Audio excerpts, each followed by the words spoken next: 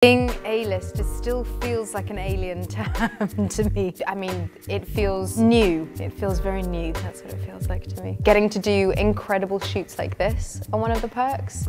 Getting to wear couture dresses straight off the runway. And the caliber of scripts I get to read now is just a joy.